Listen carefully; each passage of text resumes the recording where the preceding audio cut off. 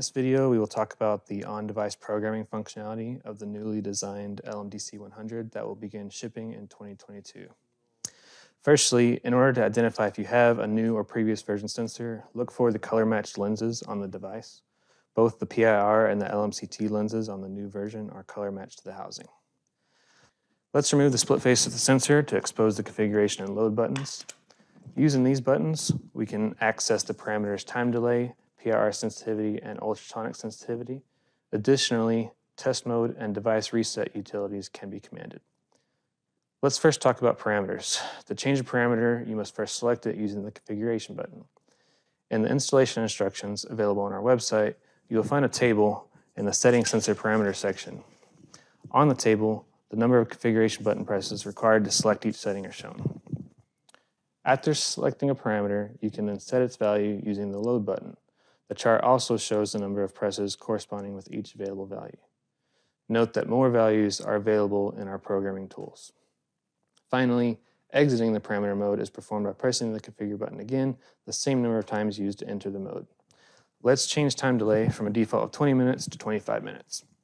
I press the configure button 3 times to enter the parameter setting mode. You'll note that the red LED begins blinking the number of times corresponding to the time delay setting, and the blue LED begins blinking the number of times corresponding to the current value. We want to set this to 25 minutes, so I'll press the button 5 times.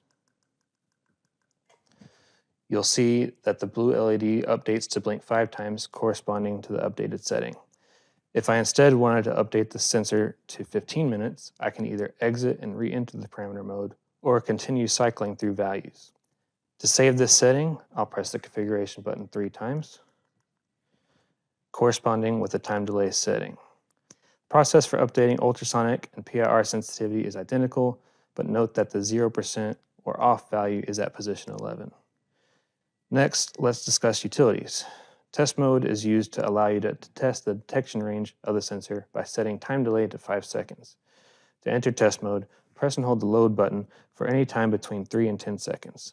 The red LED illuminates solidly to indicate that the test mode is active, and you can release to enter the mode. To exit test mode, press and hold the load button again for another 3 to 10 seconds. Finally, there are 2 reset utilities available. The first will allow you to reset the sensor. You do this by pressing and holding the load button for between 10 to 20 seconds until the red and blue LEDs illuminate solidly. The second reset will allow you to reset all sensors in the room. You do this by pressing and holding the load button for over 20 seconds, after which the blue LED will flash. So this concludes the overview of the new on-device programming of the LMDC-100. I want to thank you for your time and for choosing Legrand.